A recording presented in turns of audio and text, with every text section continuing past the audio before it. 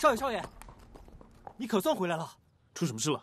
吵起来了，现在可能打起来了。你别急，谁和谁吵起来，谁又和谁打起来了？是百里掌门、华掌门还有少林方丈，他们在聚贤厅和老爷议事，然后就吵起来了，我们都不敢进去。管家让我们出来迎你。好，我知道了。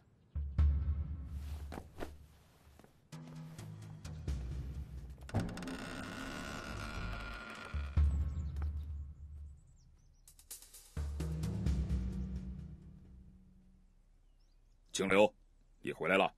爷爷，各位前辈。啊，少盟主，少盟主，老盟主老了，实在不宜再为江湖琐事烦心。少盟主还需多加历练啊。请教百里掌门。少盟主，自仕途继任盟主以来，天下大乱，人人自危。你一个毛头小子，何德何能强霸武林盟主之位呢？放肆！爷爷，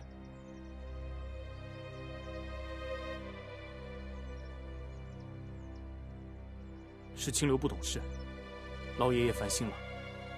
各位前辈，自今日起，我江清流自愿卸任武林盟主之位，让位于百里天雄掌门。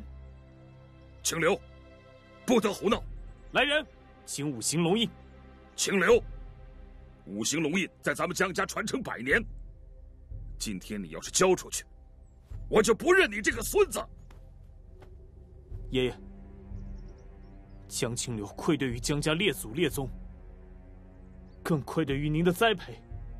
今日，清流当以死谢罪。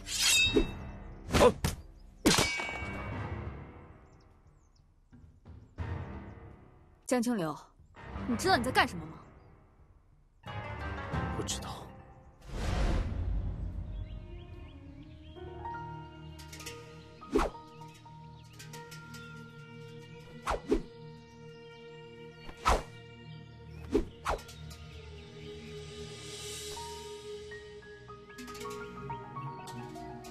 盟主，爷爷，清流啊，九风剑法练到第几层了？清流已经练到第4层了。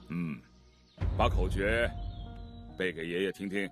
众语一剑，真而有声，北斗星文，天下可惜，剑灵藏内，巨阴道情，神元不情，剑心不息。背得好。从第5层剑法开始，爷爷亲自教你。爷爷问你，长大以后想做什么样的人呢？我想像爷爷一样当武林盟主。